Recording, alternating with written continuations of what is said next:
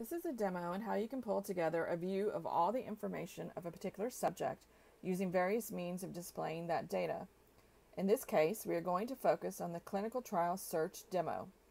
First, you must log into Cortellis Labs, click on the menu icon, and select Cortellis APIs.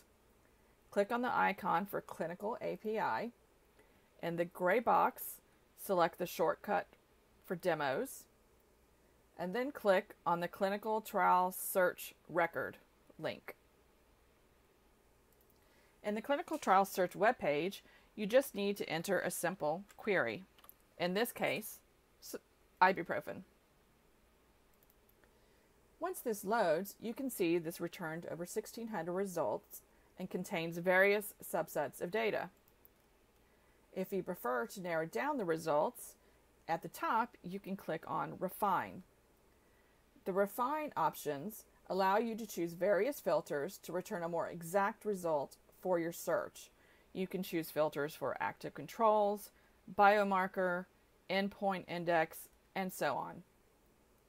If you click on Show Hide next to one of your filters, you can see choices listed out with the associated number of records for that choice. Once you've adjusted your filters, click the Refine button again to narrow the results for your query. For example, under funder type, let's choose Company, which has 791 records. Now that the results have narrowed, let's take a look at the various categories for studying the returned datasets. From the overview page, you can see there are 8 categories that narrow down the search results based on those particular categories. These are examples of how you can display the results visually via pie charts, country maps, bar graphs, and tables. Under recruitment status, there is a pie chart that displays the different trial recruitment statuses for your search term, in this case, ibuprofen. It shows the status, for instance, completed or recruiting, and if you hover over the pie chart, you can also see the number of records and a percentage of the total number of trials for the recruitment status. By clicking on the pie chart on a particular status, you will see a pop-up window that displays all records for the chosen recruitment status. In these display windows, you will see several columns of data.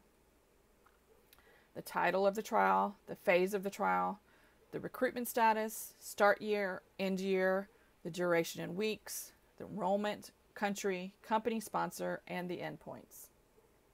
Each of these columns has small up and down arrows next to the column header that allows you to sort the results based on the column's subject. You can also use the search box to narrow the results down further. From this window, you can also click on the name of a trial to go directly to the trial record available in PDF.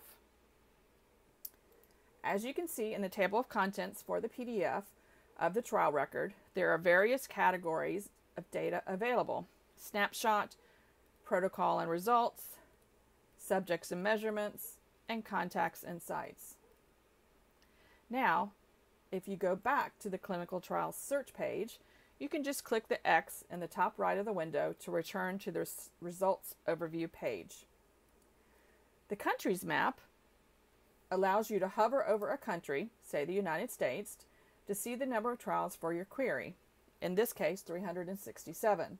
You can also click on the country to only pull up the data in the trials table for the search term. In fact, for each category on the overview page, you can click on the pie charts, bar graphs, or tables to bring up the narrowed down trials table and see the results for that chosen area. Next, you see the phase of development of the trials. There is a horizontal colored bar graph representing each phase with a breakout of the colors and phases to the right. If you hover over a particular color, say the purple bar, it will show you the phase and the number of trials in that phase. In this case, it's phase 1 clinical with 231 trials.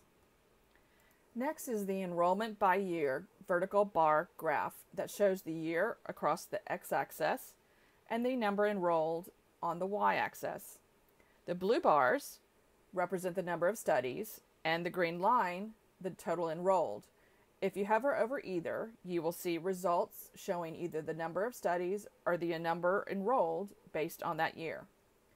You can scroll down on the enrollment by year and see a table that breaks out the data by year, total enrolled, average trial enrollment, and number of studies. This just shows how you can display the same clinical trials API data in different ways. The next table shows the various endpoints and associated number of trials. The top 10 patient terms shows the breakout of the patients based on age, sex, and health. You can see the terms listed to the right with their associated colors, and then hover over a color on the pie chart to see the breakdown of those terms. For instance, the dark gray piece shows the young adults 18 to 44 years old with 663 trials with young adults as patients. The top 10 adverse indications breaks out the various drugs' side effects shown in a trial by listing the indications on the right with the associated color, and then displays them in the pie chart. If you hover over the dark gray piece, you will see the indication is headache, and that there are 44 trials which have headache as an adverse indication in the trial. Next is the top 10 company sponsors vertical bar graph, which displays the company name on the x-axis and the number of associated trials on the y-axis. If you hover over one of the bars, you can see the company name and the number of trials. For instance, on the first bar, you can see Pfizer and 52 trials associated with ibuprofen. Lastly, back at the top of the page, there is an orange View All Trials button on the top right. Clicking this takes you to the trials table that lists all records for your chosen query and allows you to directly to a particular trial record by selecting on the title. As you can see, through the clinical API, you can display the data in various tables, pie charts, bar graphs, etc., all within one interface. There are also various ways to narrow down the data, eventually going directly to the individual trial record in PDF.